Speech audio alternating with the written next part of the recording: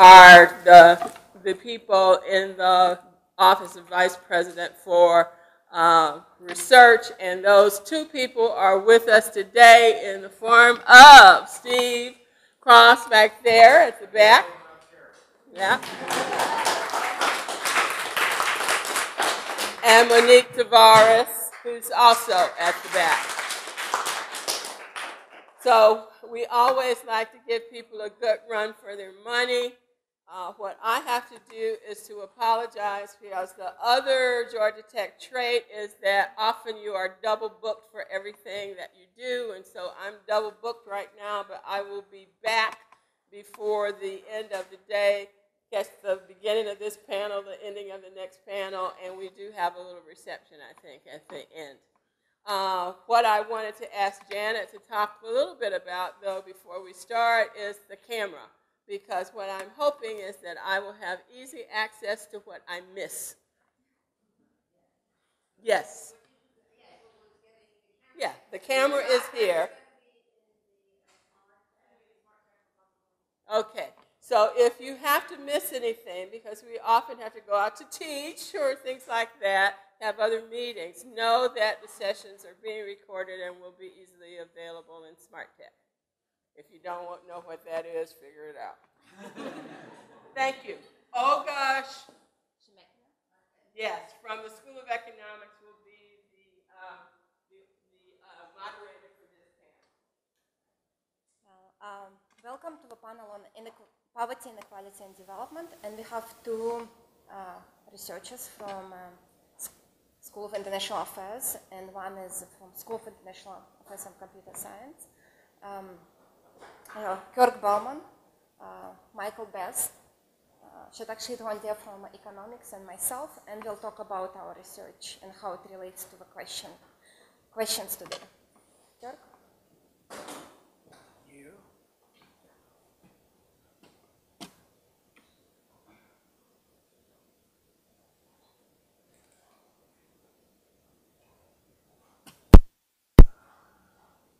Play.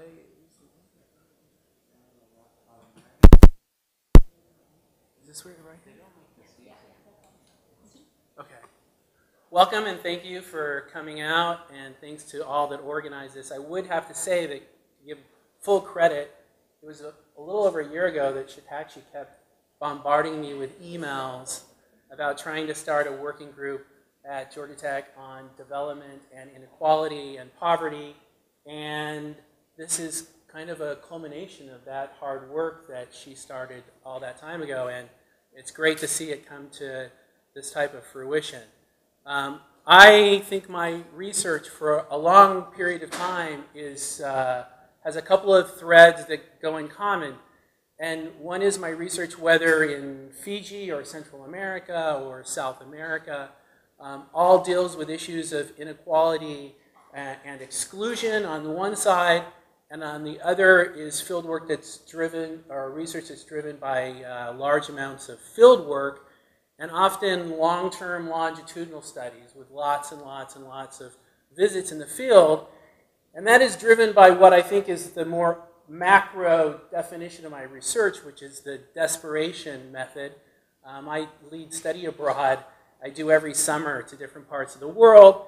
It gives me the greatest satisfaction of my professional career, and I think it's where I'm making the most long-term impact. And with the rhythms of study abroad, I'm unable to take semesters and, of course, summers off. So I have this dilemma: how do I build research?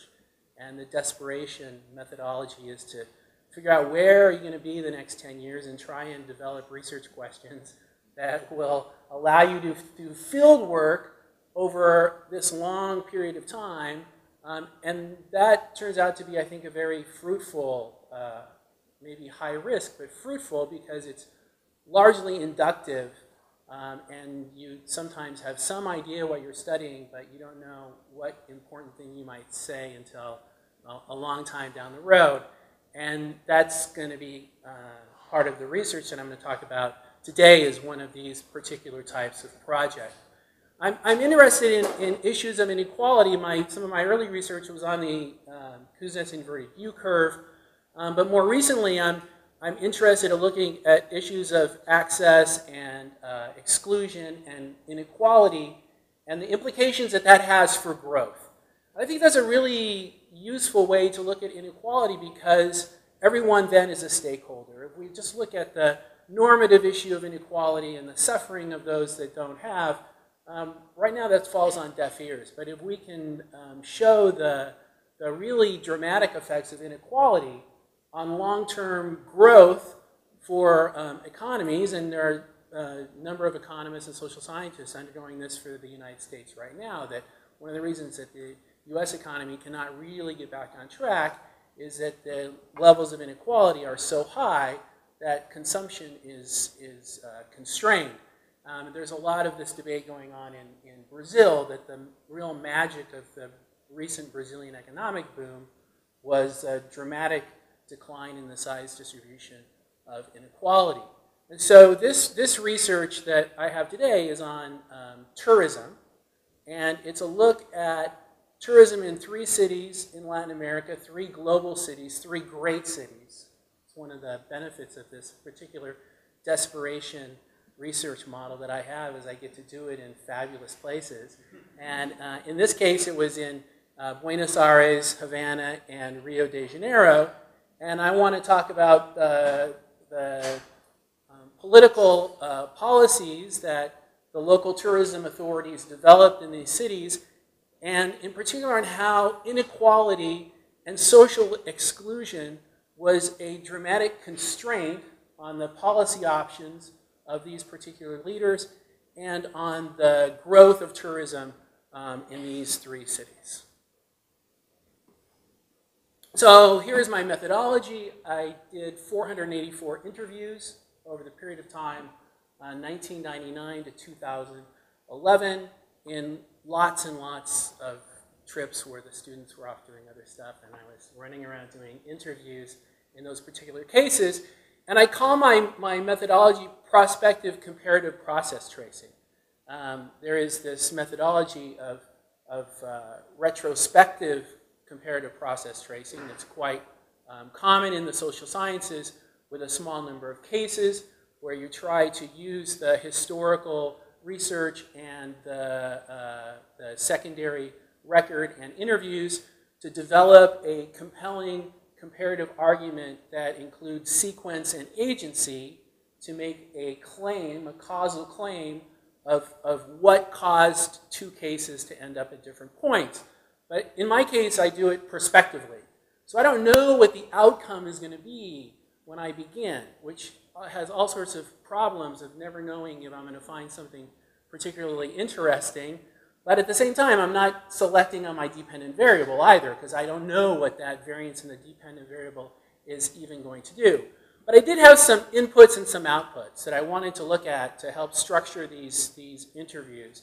And those 2 inputs were the bureaucratic choice and social structure, and the outputs are the growth of international tourism and the distribution of those benefits to the people of those particular cities. And the bureaucratic choice was interesting because this research started just at about the time that Latin America identified international tourism as one of the key foundations for their economic growth. International tourism now is a $1 trillion industry, and in the region, international tourism from 2000 to 2010 grew at about 37%. So it was this boom period of time. And what cities did at this particular time was push very hard to try and rebrand their cities to make them tourism destinations. And they created or they beefed up local tourism authorities. So new institutions were created across a lot of cities and even a lot of countries in the 1990s and early 2000s. And so as a political scientist, it's really interesting to see these different institutions as they take shape and then see what happens to them over this period of time. And one of the changes that's happening that I found interesting as I went through this was that these tourism ministries were no longer a traditional Weberian bureaucracy. They were not following policies of best operating procedures. They were not trying to do the standard bureaucratic activities. But they, to compete in this segment, needed to be much more entrepreneurial. They had to take on certain business qualities. And in order to be innovative and to have innovation was really one of the more important elements of having a unique brand that could be successful in this very competitive industry.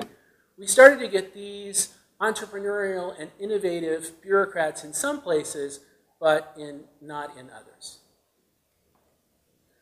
So let me talk just a little bit about each of these three cities. They're great places. If you haven't been there, I would recommend each of them. And Buenos Aires is an interesting city structurally because the city itself, which is about 3.2 million, in the metropolitan area is about 11 million people, but the city is 3.2 million, is made up of this mosaic of identity-inspired neighborhoods. And this became the key to the tourism model for the city that was led by a man named Hernan Lombardi. And Lombardi's vision of tourism was actually quite radical. His vision was that all tourism is culture. All tourism is culture. And when he was asked to be the Minister of Tourism for the city, he said, I will only be it if I am also the Minister of Culture for the city of Buenos Aires, which gave him a tremendous advantage because the tourism budget for the city of Buenos Aires is approximately $5 million a year.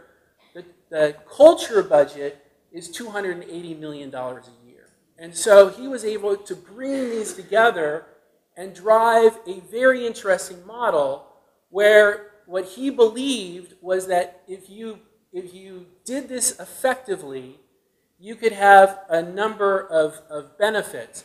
And what they tried to do was find niche cultural markets where Buenos Aires could become the leading light, largely in South America, but also from Europe. So you would have the largest book fair in the Spanish-speaking world, and you would have 1,100,000 Argentines and 100,000 visitors from other countries. And you would do this with design fairs, with tango, with culinary activities, and in a big way with the gay community, because the gay community is a sector that can participate in both the creation of a new cultural identity and through the word of mouth can help create Buenos Aires as the trendy place to go in the hemisphere. But the key for this to work was that it maintain its authenticity. And for that to happen, in all of these activities, there had to be more locals than tourists. So if there ever was an event that had more tourists than locals, then this was not going to work at the long term for the type of cultural branding that Buenos Aires was trying to achieve. But to do this, you had to constantly be expanding the cultural footprint. So if we look at the city center here, which is just outside of Puerto Madero, you have to start expanding using the identities of the various neighborhoods to keep pushing out and including the local cultural activities with a majority of locals and a minority of tourists. Or as the number of tourists that continue to grow, they would just overwhelm the local activity. And this was only, of course, possible because of the relative high level of human capital in Buenos Aires, the relatively low level of inequality in the city itself, and the very large middle class that are both consumers and participants and creators in the cultural activities that became the brand and model of tourism in the city. Very quickly, another case is in Havana, Cuba. And again, the synergies that the effective Minister of Tourism for the city of Havana had is he is also the city historian, Eusebio Leal. And the city historian in 1993, when Havana was in the worst of its crises, and a reporter from the Telegraph was in the city taking a picture of a beautiful old building, and it crumbled right in front of his eyes as he was taking pictures of it, was that they needed to renovate.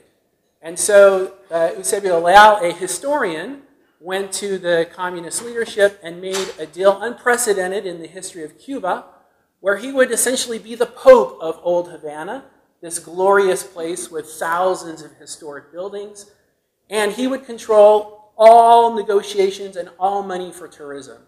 The city historian's office would run hotels. They would lease hotels to foreign capital. They would do all of this, and they would control all of the money. And the deal was they would keep half of it to renovate the buildings, and they would give half of it to the state. And he got this deal because, as prospect theory tells us, Cuba was very much in the domain of losses, and they were big risk takers, because they had no choice in the special period of the 1990s. And so he was able to create this, but the tourism is much different than in Buenos Aires, because while you don't have a lot of inequality between the locals, you have this tremendous amount of and different modalities of inequality between the tourists and the locals themselves.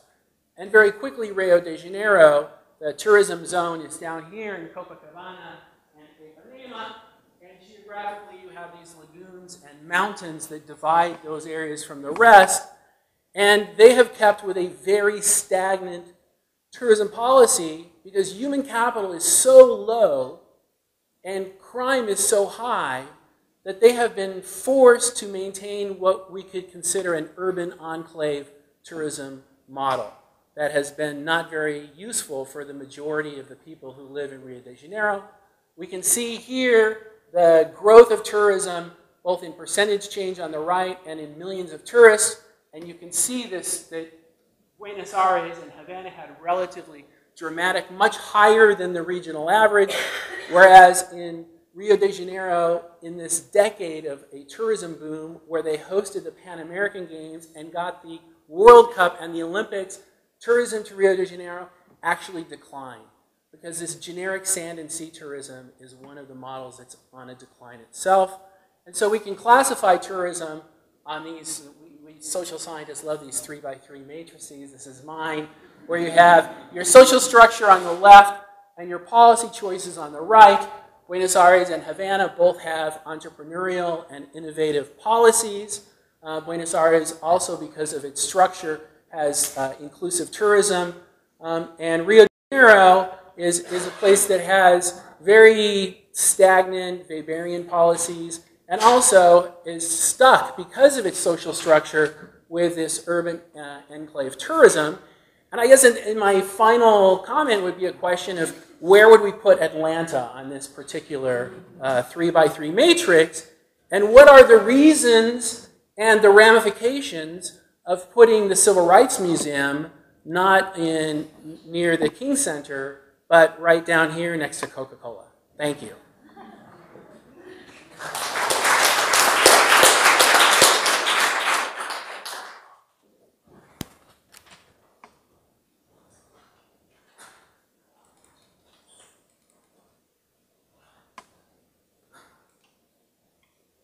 Good afternoon.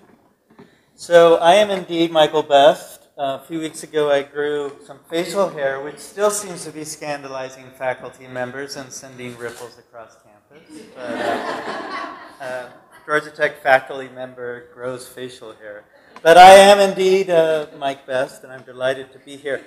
As a departure maybe from my the earlier speakers, I'm not going to thank the organizers or the sponsors, because I think we're among friends, and what instead, even though I'm thankful, I want to say is I'm super excited that this room is packed and there's a lot of energy, because some of us sometimes feel like those of us who work in development and poverty issues maybe don't always get a lot of connections on campus, but I think that's probably because we haven't organized enough of these events yet, so I'm very excited.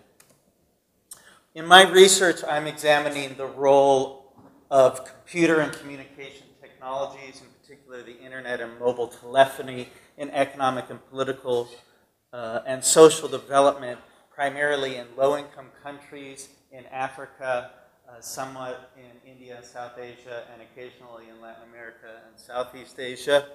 And I do that by studying and intervening in these countries by researching design aspects, building technologies, examining infrastructure, looking at empowerment and equity issues, all within under-resourced communities. Kirk, if you're desperate, I think, are you desperate, was it? Yes. I'm probably promiscuous. So while I focus on ICTs and development, I really seem to work across a rather broad range of areas into which computers have a role in political, economic, and social development. So I'm going to give you a few staccato examples, tease you with some of the examples of that work, and then try to bring it all together. A lot of my work right now is focusing on the broad area of e-democracy, information and communication technologies, and political development. And much of that has been looking at elections. In 2010, I worked with a bunch of colleagues in Nigeria to develop a social media tracking technology and process through which we sucked up social media material. That's things like Facebook, Twitter, Google+, Ushahidi, and used real-time analysis on a technology we built here at Georgia Tech to study and flag and tag instances of reported irregularities in the 2010 Nigerian election. We then were able to communicate in real time through visualizations this social media analysis to a situation room that was staffed in Abuja, the capital of Nigeria. They then would respond to the particular social media reports that we were discovering through our analysis here in Atlanta. This would be things like we would identify a polling place irregularities, like a polling unit that had run out of ballot papers. We would identify that through social media analysis, send that to Abuja. They would contact the election officials, and they could send some polling ballot papers to the polling unit.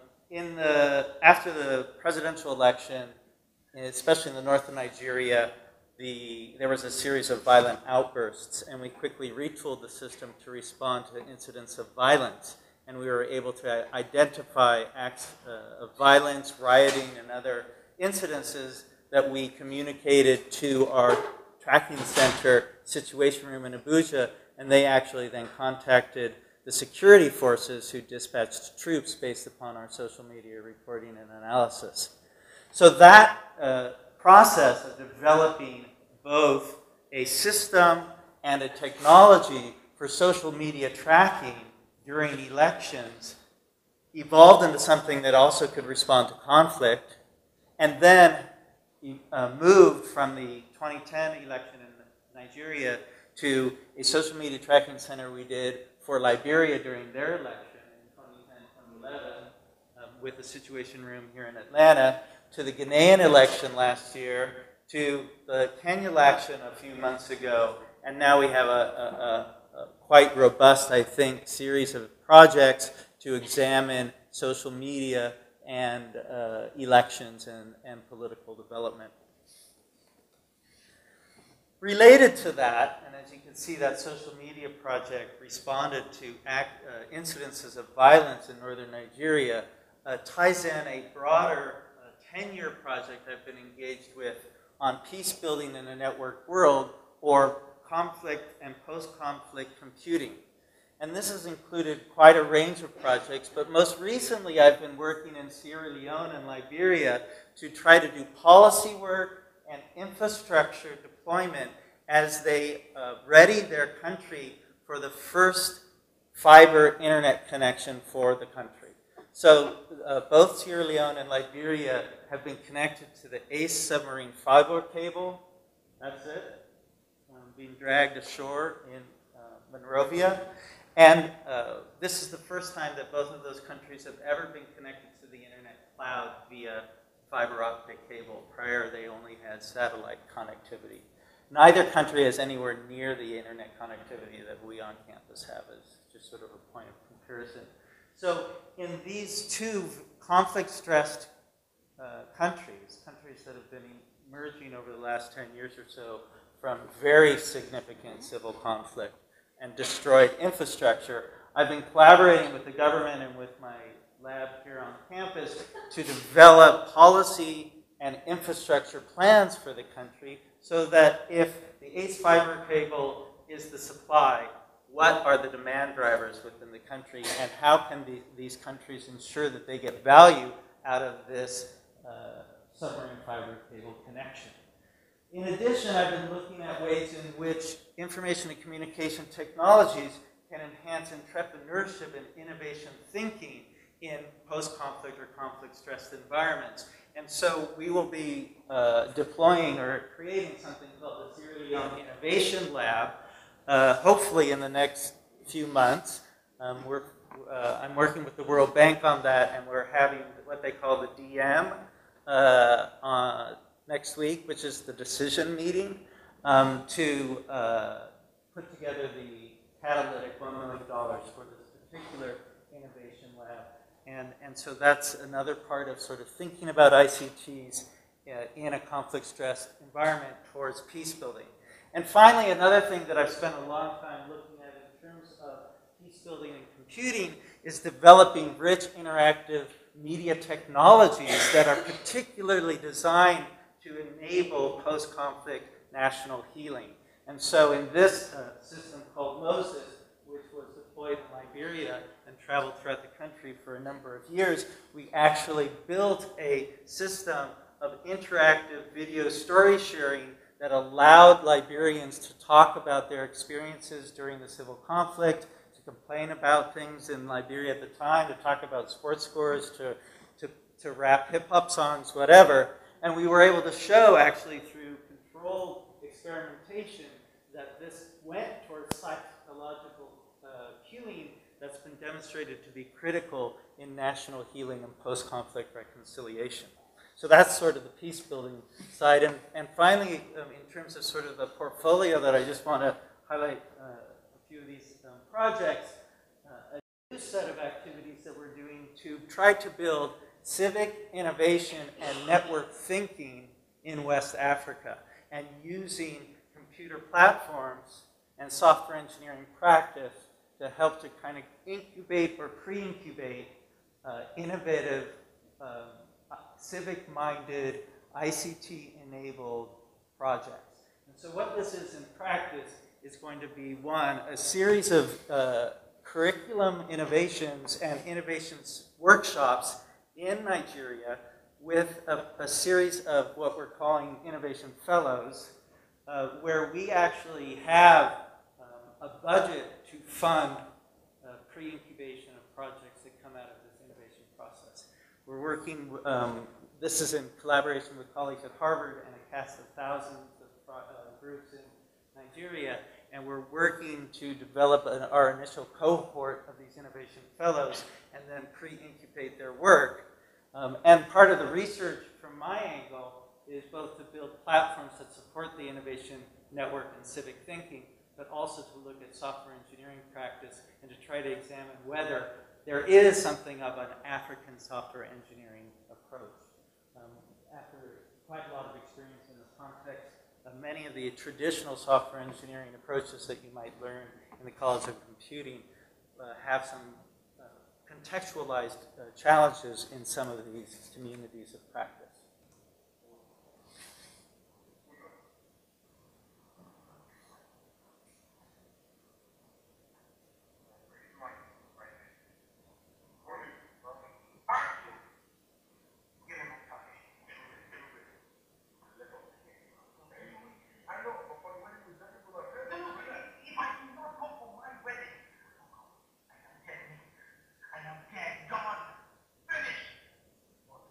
Go ahead.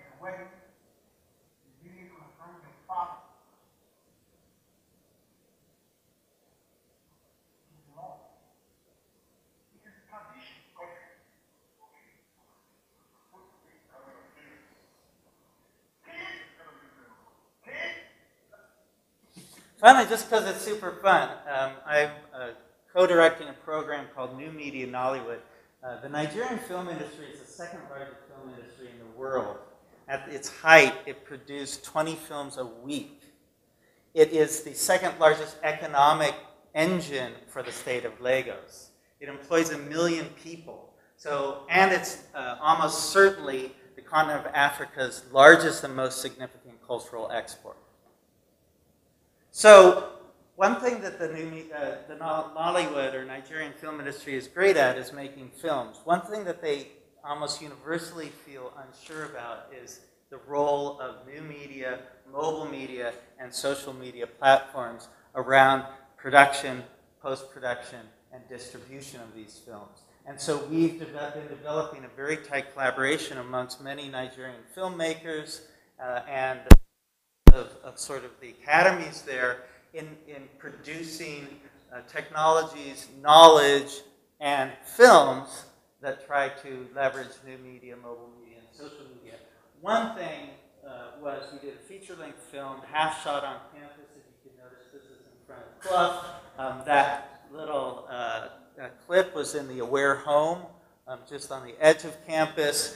The film is going to premiere in Lagos in November during the Nollywood at 20 birthday event as one of the gala red carpet events. And we'll probably do some sort of special screening here on campus as well. It stars two of the Nollywood's biggest film stars. If you were around, you've seen them on campus. They've been around a few times. It's fun and kind of crazy. And if you can imagine sort of Nigeria meets Hollywood and the craziness of an intersection of that sort, it only begins to describe what this project is like. Finally, we were asked to sort of say, well, how we got into what we're doing. Some of you have heard this tagline from me before: what's a geek like me doing in a place like this? I'm trained as a computer scientist, but after getting my PhD, the next day I apprenticed myself to social scientists by shifting up 3 train station stops from MIT to Harvard and becoming a fellow at the Center for International Development at Harvard University when Jeff Sachs was still there. So while my background actually goes into systems and massively parallel supercomputing, that was kind of my traditional computing area, I immediately graduated and started working in developing my capacity as a social scientist. And the one thing I promise you is I spent a lot of years working on the world's fastest computers at the time. Nowadays, it's sort of slow. Doing what we thought was the hardest programming in the world, which is systems development on massively parallel supercomputers. But social science is way harder, and humans are way more complicated than computers. So if anyone on this campus ever thinks that the tough, smart folks are the ones in engineering and science, I promise you, as a fallen engineer who's gone soft, the hard work is in the social sciences and a lot of what happens in Ivan Allen. And finally, we were asked to talk a little bit about methods, and I started off saying I'm promiscuous, and that's true both in the type of projects but in the ways we go about doing it in my lab and across my collaborations. Some of the work we do is design and engineering. We build systems in my lab, and especially folks who are on the computing side have a propensity towards building systems. But I think everyone should build things, whether it's a computer program or something you build with your hands. I think building is a great way to be research productive, to understand where you're working at, and to engage the community of which you're trying to deploy your thing in. We also do a lot of social science, and that includes quantitative and qualitative methods. So in many of the projects I've described, we've done straight up quantitative controlled studies, but we've also done many qualitative studies, interviews, focus groups, that kind of stuff. But I also do policy work. I mentioned that I'm working with the government of Sierra Leone and Liberia to understand how they're going to deploy infrastructure. I have a tendency to work on national ICT policies for many countries. Right now I'm collaborating with the development of a universal service obligation policy in West African countries. So that's kind of straight up policy work. And I would say that I'm quite interdisciplinary on almost everything that I've described. I'm working with teams that include development specialists, poverty economists, me, whatever I am,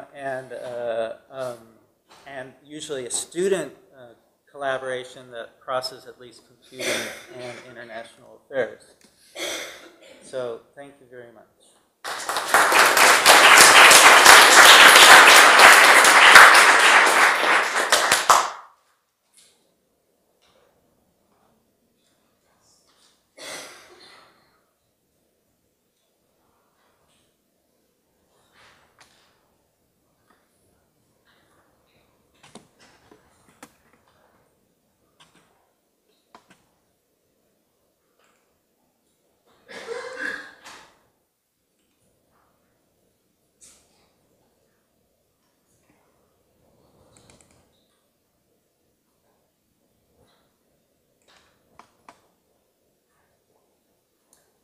Hi, thank you for spending your Friday afternoon here.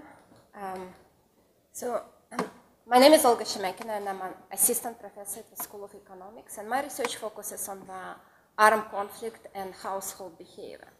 So basically, what I'm studying here is actually when we are placed as people and as families in the situations of extreme uncertainty, how do we behave?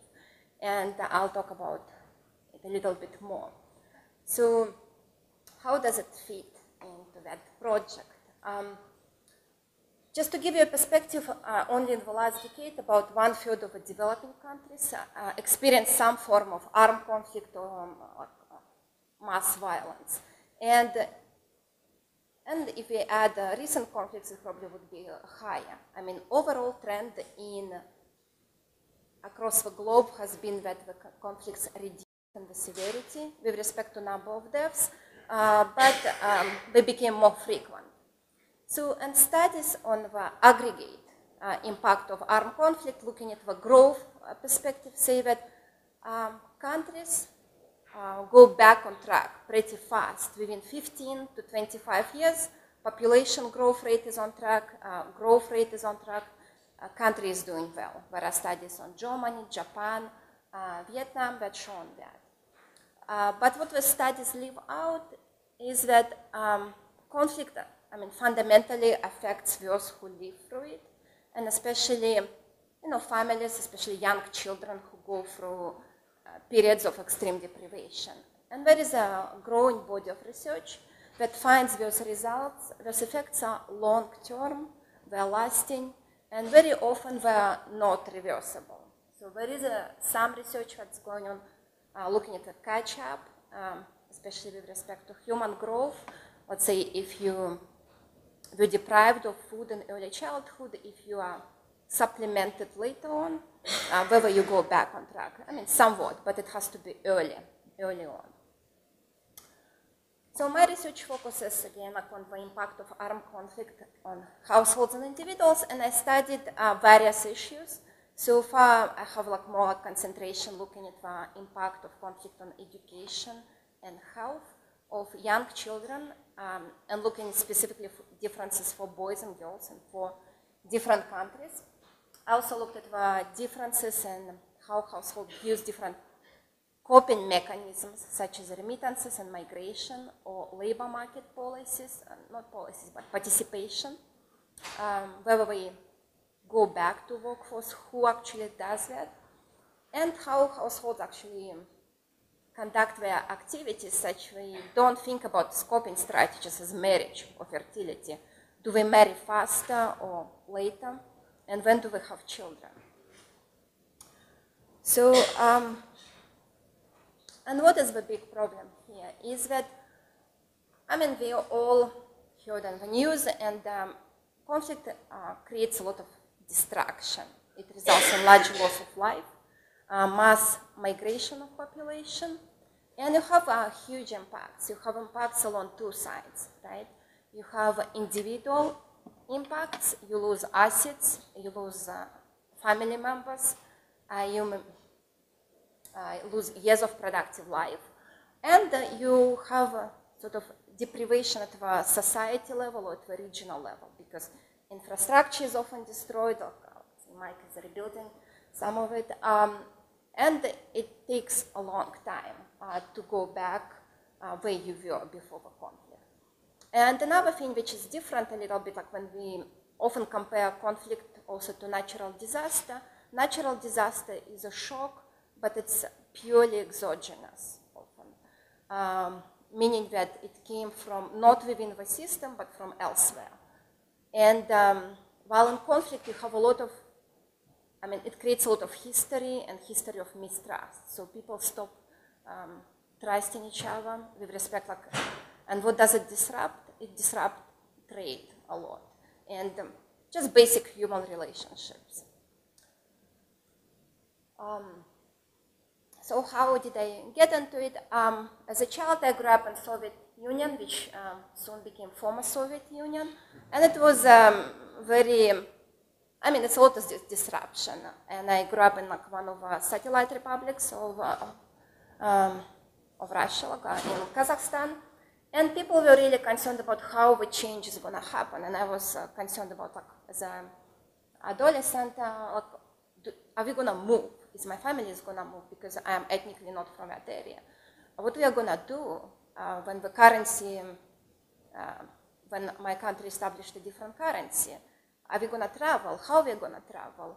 When unemployment hit, what we are going to do? And I wanted to know what's going to happen actually to people. How do we respond in those situations? So it's kind of very interesting area for me. And it applies in many, there are many types of shocks that people experience, and there are many similarities among them. I already mentioned the economic crisis, very similar to conflict-affected countries, that sometimes people sort of stop having children during uncertain times. US data also shows that. During the recession recently, the birth rate went down because people were not sure what's going to happen. Terrorism events, even sort of random shocks recently, and they change people's behavior. Because as an example, we went to visit my family in Boston during the 4th of July weekend. And I said, we both have children. I said, let's go see fireworks. It's going to be fun. And they said, we don't go to public places with many people and with children anymore. So, and I was, oh, that's interesting. Because for me as a researcher, it is an impact, but that people change their behavior as a result of a pretty random event. Right? So I use primarily quantitative analysis, which means that I'll work with large data sets, and I combine those data sets. Usually I don't collect my own data. I use data collected by the World Bank or other international organizations. Those data sets are somewhat standardized across countries, so you can compare, for example, different countries one to another. And there's a large data sets between, let's say, 2,000, and if you combine a few, you can get as many as 10,000 records. So there's a large amounts of data, and I combine this data with informational shocks. Some of them I collected myself earlier using, like scanning through newspaper records, scanning through books, looking at the mentions of conflict-related events. And after that, it was my early research, and then we have groups of researchers that started with kind of large projects. For example, armed conflict locations and event data set covers a bunch of countries in Africa and Asia, a little bit in Latin America, and they do pretty much the same that I did manually. They scan through news sources, and they record each event by one, where it's located, and you can actually map it in different areas. So there are a few others. So I want to discuss a recent project, and I'm just going to go over a few key points. I have a longer talk in a couple of weeks on September 20th, so you're welcome to come. It's a joint work with Camelia Minayu, who was a country economist at Côte d'Ivoire. This is how sort of we got into it. And what we are looking here is the impact of a conflict, armed conflict that we had, a civil war, on the health of young children. So, and the research builds up, and they show that studies, if you're deprived, especially in early childhood, of food resources or health, access to health system, it may stunt your growth, and it may stunt it permanently. So here we want to see the impacts in this country compared to other areas. And also what we have is actually very extensive data before and after, and we have a data on household level victimization. Typically, very few countries have collected that information, and the government actually went out. It was the government that collected the data, and they wanted to actually to estimate how people were affected by that conflict. So just brief review of a conflict. It was, actually pretty standard 5-year conflict, large displacement of population, and relatively few casualties in comparison to many wars. It's about 600 in 2 years. Frequently you have conflicts that exceed 10,000 or more. So for example, for the case of Tajikistan that I studied, it was like 50 to 100,000. So it's pretty low scale in terms of number of deaths, but high in terms of displacement. So very comparable. So we took this clear data on events during the war, and we mapped it to the regions. So we have households that come from these regions. So we connected those to sort of data points. Let's say you live in Abidjan, and you match to conflict impact in Abidjan. So the darker is the area, means that the more your area has been impacted. And the country was sort of split into 2 halves during the conflict. North controlled by rebels, and south controlled by government. And north didn't have much of actually government services. Health professionals, educational professionals were paid. So there was a lot of dissatisfaction about the services there. But if you see it, sort of violent activity, that's all over the place. So which means that it was present in it. And they have, they say, okay, if you don't find any impact, we say it's 0, and anything our shade of gray, we mark it as 1. So this is just an example of a table that we would typically run. It's output of a regression table. And what we're interested here to see is just if you were born before or after conflict, and in a conflict area, by how much your height for each disease goes up. And it's a technical term, but it's basically how much a child in Côte d'Ivoire deviates from a reference child in a population which has been not exposed to such shocks, thought to normal kind of child. And we find, so on average, it's about 0.3, 0.4 standard deviations, which means that like, if you're looking at 3 to 4-year-olds, it's about 2 centimeters in height.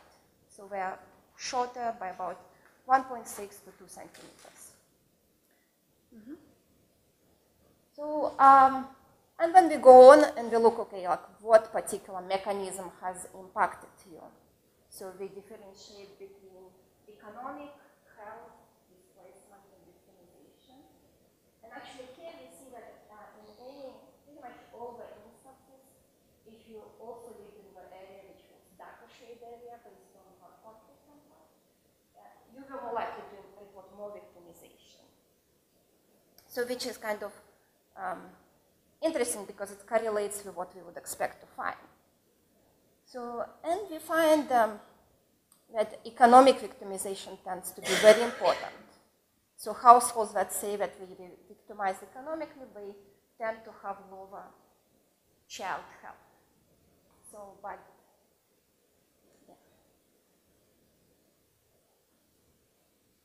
So, and how my research may be addressed interdisciplinary approaches, and you saw actually it requires, I mean, it's pretty much every paper is sort of a case study, and it requires extensive understanding of institutional and historical environment around the conflict and before that, and social processes in the country.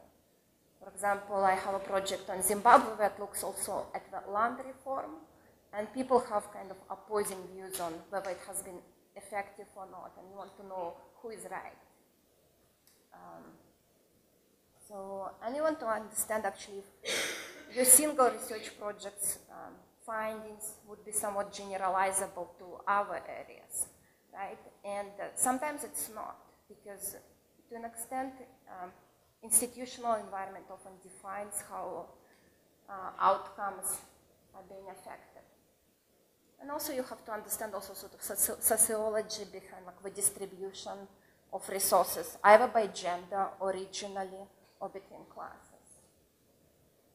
So now also any other potential pathways, because what we want here like sort of to attribute causally impact what we are, I mean, the outcome that we are studying and the shock, but there could be a bunch of other things that happen that we are not kind of capturing, and you have to be aware of it.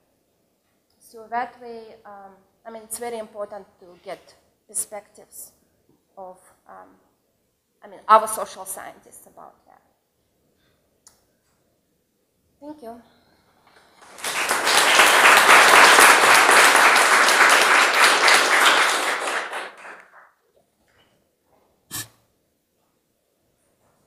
Well, before I start, let me introduce Jennifer Clark, who just arrived. Thanks, Jennifer, for joining us. Good afternoon. And I guess she had a long flight, so.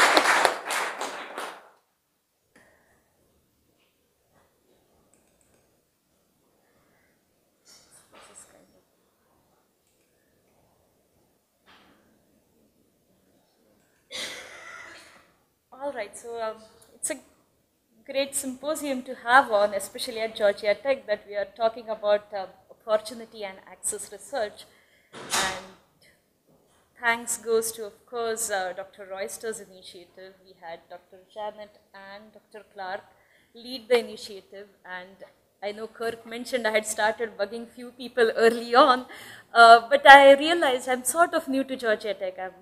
This is my end of second year, so third year. I realized that people are willing to talk and listen to you if you ask them for some time, and this is the best part that I've realized, that I've talked to so many of the people who are related to, in some ways, to my research. I've talked to Vicky, I've talked to Mike, I've talked to Kirk at some point, I've talked to Usha, who's in my department working on related developing countries, I've talked to Barbara at another point. So I've seen that there is an interest, even if it's not in strictly the same discipline that you are, that people are willing to listen to what you are trying to say. Are there any possible collaborations? And I think that's unique to Georgia Tech. So let me talk about the broad research topic we have. I think you have sort of seen that we are talking about similar points which we decided on so as to keep the topic similar across different presentations. Why did someone choose a particular research direction? What are the main research questions? And then what are the interdisciplinary approaches that are possible collaborations with other people? Well, I'm an economist, and there are many jokes about economists, and I should humbly say that yes, we more or less after the end of the talk you say, oh, actually that was obvious, right? Why did you have to do the whole research? I mean, stating something so obvious, and that happens pretty often. Having said that, let's see how did I move to a particular topic of poverty. So again, relating to Olga, I was studying in India. I was born and brought up in India, where there was this big wave of globalization hitting a country which was very regulated in the early parts since its independence. So till 1990s, the country was highly regulated. We had an economic crisis. We followed the IMF package, and boom, there were economic reforms. And we were part of this wave of globalization, and many things were changing rapidly at that time, and there were big political debates very similar to the academic debates we had here with Jeffrey Sachs assuming hands-off approach. We had Bill Easterly saying, no, we need to intervene even when we have fast economic growth. So there were tensions between economic growth on one side, which was coming naturally because of these free trade, free capital movement, but there was also a rise in income inequality in these countries. And where should we have, or how should we have a balanced approach to that, was one of the crucial things which was discussed in the political circles, in the economic circles, and that sort of attracted me to the type of research I was doing. You see this picture, which would be from any of the developing countries, right? It's not very typical of India itself, but you would see this very close to a high-rise building or close to any of the downtowns, and then my research tended to look at these 4 different blocks. So I'm looking at poverty, but I'm also looking at economic growth, because that's one big engine with which poverty is going to get reduced. I'm also looking at inequality, which is also increasing with economic growth, and all of these are sort of flowing in the time period. The particular framework that I'm looking at is the globalization. So how did globalization impact all of these different things? My different study projects are looking at all of the different arrows that you see. So I've looked at relation between growth and inequality. Is it always that inequality increases? To what extent? How different countries are comparing when all of them are into this liberalization mode. I've looked into just growth and poverty, or just inequality and poverty. I'm choosing just 1 or 2 broad research topics or research themes in today's talk, which will help me focus on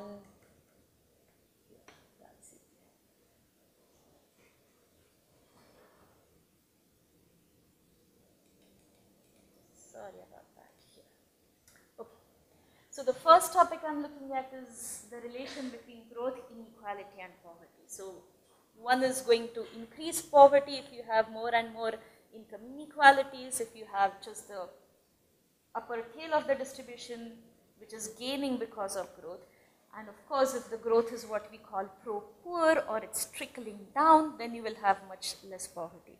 So one of the exercises I did was you have a counterfactual scenario. So can we simulate some kind of economic scenarios where you would have certain economic growth but different type of distribution? Then what would have been the poverty level in the country? If you had different type of income distribution with certain amount of growth, what would have been the income poverty? So this is one way to separate out the effects of inequality and growth on poverty. The part which I found was lacking in most of the political economic debates was no one was able to give me precise quantitative answers that yes, inequality was rising in India. So what was the impact of that on poverty? Yes, we had growth for 10 years. What was the impact of that on Indian poverty? And this counterfactual method that I developed, it's called the decomposition method, where I could actually give numbers, and that's, I think, one trait of economists. They like to give answers in terms of numbers. They like to play with numbers. As I could quantify, okay, if we just had growth, poverty would have reduced by 40%. Income changes led to, say, 3% reduction in poverty, and altogether you had so much reduction in poverty. And of course, in different time periods, those signs may differ. In the earlier time period, we had increase in inequality, which was immediately after the reforms. Then the contribution of distribution was a rise in poverty, which was positive, and it reduced the impact of growth. But this is just giving you an example where you can split this kind of exercise. Again, looking at growth and inequality, there's another project I worked on where we were looking at non-linear functions. So they are not necessarily linearly impacting. That 10% increase in income will lead to 1% increase in inequality. There is much more complex relation between that. And we sort of did a non-parametric fancy name kernel analysis, if you would like to see that. This requires a lot of data, so we of course used the World Bank's data for most of the developing countries. But we figured out, can we sort of have a projection of how these 3 are related? So the cube is just showing you 3 things on the different axes. One is poverty, one is inequality, one is growth, and you are seeing that there is a scatter all over of these different countries, that you don't see a pattern which is quite straightforward when you conduct this kind of analysis. The second broad research area I am getting now established is measurement. So I work a lot on different types of measurement index. I work on creating different poverty indices. One of my latest work was on looking at global poverty index. And you can see, I mean, even if we ask them what is happening to global poverty, especially if you ask economists, are sort of tongue-tied because it depends on what they are reading. If you look at the pictures here, you will see drastically different estimates of global poverty. One is by the World Bank economists, another is by Salai Martin or the independent economists, and they are really not matching. And these numbers get cited so often, especially when we have the Millennium Development Goals, which are going to end in another 2 years, that there was a lot of attention focused on these numbers. And there is, if you look at the site of the goals, you will actually see a very fancy site where every hour it's updated, this country is on track, this country is off track to reaching these goals. It's like an Olympics race, how close you are to reaching those goals. So it was sort of crazy to look at all these, and you have to depend on a statistics which is so noisy. I mean, who knows how you calculate global poverty? And when I went into the details of that, we realized that there are many, many assumptions made, many, many methodological simplifications done when you are calculating these numbers. There are just the poverty lines which you want to use, the $1 poverty line, the $2 poverty line. What does the $1 poverty line mean? How do you exchange or how do you translate it, right? You have the purchasing power parity exchange rates, you have the market exchange rates. What type of data are you going to use for different countries? Some countries, especially developing countries, have survey data, mostly on consumption expenditure. Most of the developed countries have income data. So how are you going to merge all these kinds of data sets? And we sort of decided, okay, let's go one by one and look at different sensitivity analysis of these poverty estimates. And can we see if we change one thing to another thing, how it's going to change the poverty measures. So among all the extensive literature giving different types of poverty estimates, we put in, we in the sense I had my co-author, we put in a project or we put in the paper, this is with the World Development now, where we are saying none of these are authentic estimates of poverty, but they are showing you how sensitive these estimates are going to be the moment you change one simple assumption. And you will see if I've just highlighted that the head count ratio, which is just giving us the percentage of population, which is under $1 a day, that will move on from say 25% to less than 1% if you are looking at different assumptions. So this is giving you an idea of how less you should believe with economists, right? I'm not helping my profession here. From the global perspective, I have the latest project I'm working with is on the US poverty levels. So I'm looking at poverty levels in the US, trying to measure them. Here we are proposing sort of a new type of index, which is called the multidimensional poverty index. It has been recently launched as a substitute to the Human Development Index, which has been published by the UNDP. And they used to publish what we used to call the privation index. They have replaced it by the multidimensional poverty index now.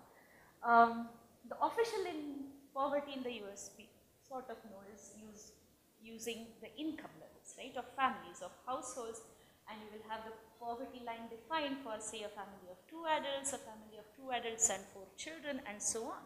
So you are mainly looking at income. 10 years back, there was a big debate that we should be looking at something more than income. Especially in the US, they started what we call the experimental poverty estimates. And there is a lot of literature on developing these experimental poverty indices. What we are working on in this one is that can we translate the multidimensional index, which is typically used for mostly developing countries, to a developed country. And there is a need for something like this, because here I'm taking the philosophical approach of Amartya Sen, where he has tied the index to the capability approach. So this index is going to have much more axiomatic background than the experimental poverty indices, or what we call as, I forget the name escapes me, material deprivation indices that we have. in the US. So this is a very much work in progress right now. We are looking at 3 dimensions, choosing them very similar to the UNDP's exercise, is mainly focusing on health, education, and standard of living. And looking at, do families have health insurance, do they have disabilities, ability to speak English, and so on. So these are going to change according to countries.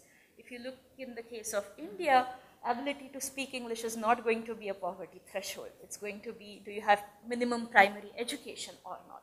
So it's going to change depending on what type of country you are going to choose in order to say that, okay, this country had, this is the minimum required sort of well-being of a family that we are looking at.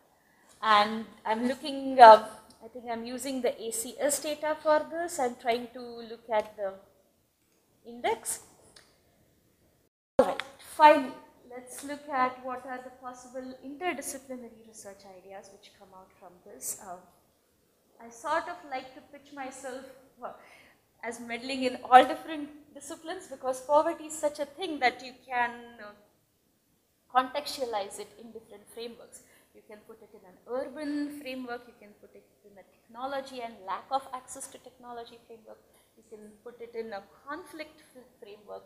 So the US poverty measures, for example, they have led me into the literature of access to food, access to medicine, health benefits, and so on. That's one way of generalizing the topic. The global poverty work which I have been doing has led me to look into segregation, especially in countries where there is segregation along caste, along race, along gender, and how that is affecting. I mean, globalization is also impacting something beyond poverty, and you want to try to, again, quantify those effects. And I have a small project with the Department of Defense where I'm looking at impact of poverty and inequality on incidents of terrorism. Does it really impact? And it's a growing research area again, where political scientists have found different ways of correlations, looking depending on what type of factors they are looking at. Does it really matter for national security or not? So these are the possible research ideas. I think I'll stop over there, and thanks for your time. We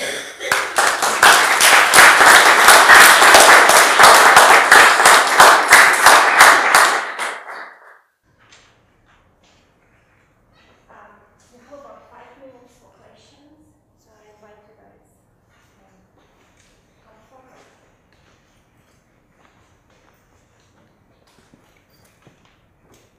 And if you have a question to one of us, please raise your hand. Hey, good afternoon, everyone. My name is Inequality. I'm a second-year master's student in the International Affairs Department. My question is for Dr. Vance. Dr. Vance, sort of generally, I want to sort of ask you about the changing understanding of the power of social media. I think generally speaking, just in your presentation, you talked about social media's ability in election monitoring, as well as helping existing institutions respond to conflict. I remember in 2011, the entire issue was whether or not social media caused the Arab Spring or whatever happened. So my question now is sort of which additional areas do you see the role of social media expanding into in the next few years? That's hard. First, to sort of cue off of your social media and the Arab Spring question, I think that's a fascinating conundrum. We don't really know the role of social media, I think, robustly in the Arab Spring. And it's an example where there's a discourse of success stories and hype in this broad area, and we as scholars need to have a lot of media literacy when we try to comb through these reports on the Twitter revolution, as an example. And similarly, I would be equally circumspect in evaluating anything I would say about the future, because I think it will be equally fraught, if not more so. That notwithstanding, I don't think there's anywhere where social media is not having an impact. Clearly, we're talking, and I spoke of the role of social media in political development and the particularities of elections, or toppling tyrants for that matter. But we know of plenty of anecdotal evidence as to the importance of social media amongst narrow health concerns, and the previous panel, I think, could speak to examples of that. I was emailing just, well, during the health panel with a journalist who's doing a story on social media's impact in Brazilian political development, and we were actually discussing quantitative data that showed that the broader the participation of political actors in social media, the better, for instance, their electoral outcome during an election. So I guess I'm not answering the question, but to say that I think, on the one hand, the jury is out on many of these things because we don't have the robust research evidence. On the other hand, and maybe to shamelessly have it both ways, it's so clear that there's such broad impact across so many domain areas, and I think that could only just continue into the next few years.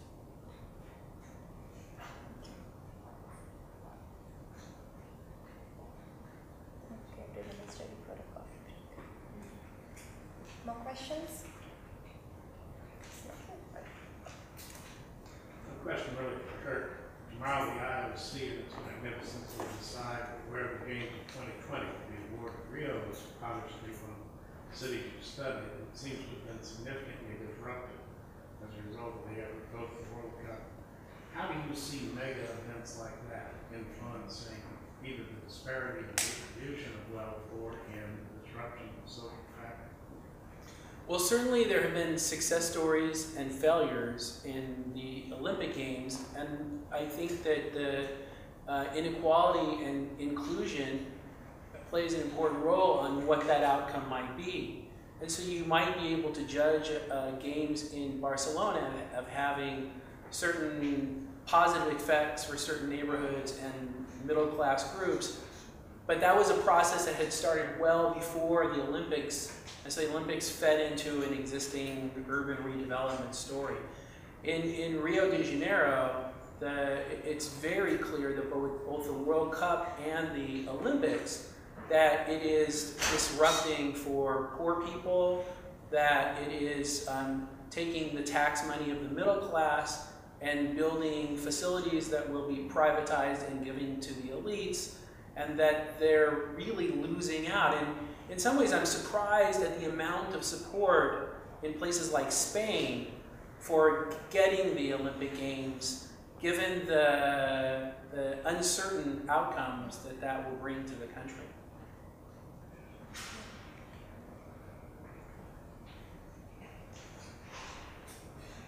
Thomas Wilson from the School of Public Policy. How is finding funding? I want to be an academic one day, and so finding research money is a big issue for us. So how is there money in our field of international development looking for aid and that kind of stuff?